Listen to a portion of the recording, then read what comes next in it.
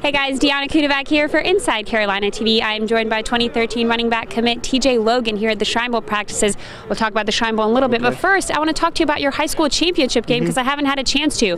What in the world, TJ? Just O-line just did a great job, and I was just trying to find holes the whole night and just help my team win because it was our last game playing together, so that was it. Yeah, how did it feel out there for you?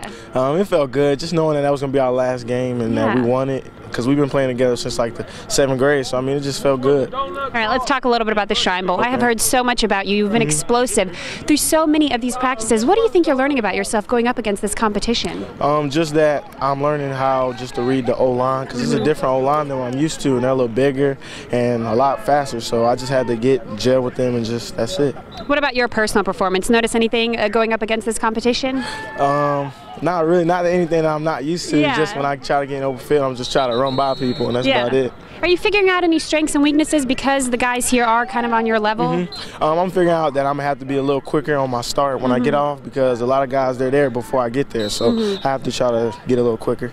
I know I see you and Chris Francis out there a lot, both UNC commits. You guys bonding a little bit? Yeah, definitely. Him, me, Corin, Brian, we all just sit in the room and just play games and stuff, so it's pretty cool. Yeah, a lot of the guys have talked about a photo shoot you had, and I saw a picture with a Christmas tree. Yes, sir. You want to talk to me about what that was about? The Christmas tree, I don't know how that happened, but just the pictures, they just asked us to take one like as a team coming in, so we just did it.